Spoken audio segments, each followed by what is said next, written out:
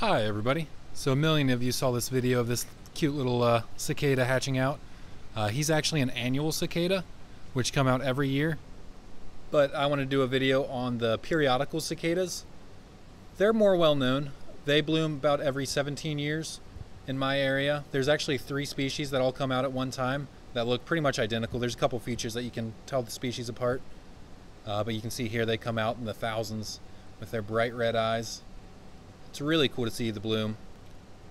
When it happened in my area in 2021, I actually managed to find 2 blue-eyed versions, which are a natural color morph. It's kind of like an albino, which is probably one of the rarest animals I've ever found, just because how rare that is.